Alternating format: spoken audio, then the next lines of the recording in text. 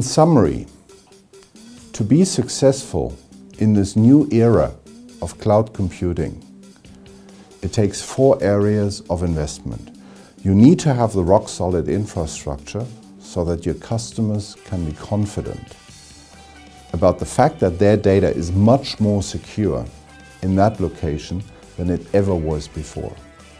The second dimension is you need to have the right applications, and these applications need to be natively built for the cloud so that they have the right look and feel, the way how people like to interact with a web-based application, and that these applications have the right total cost of ownership pattern that you need to have for the world of cloud computing. The third dimension is that these applications at the same time must be extensible by partners. That is why the platform character is so important that I talked about. And last but not least, you need to have the store.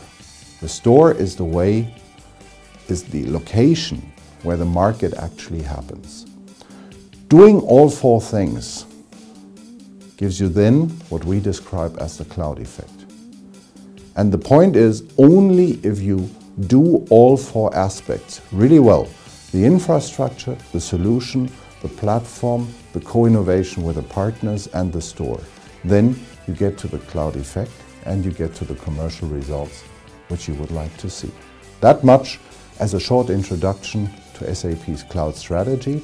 As I said, it's evolving, so stay tuned because there will be frequent updates on that topic.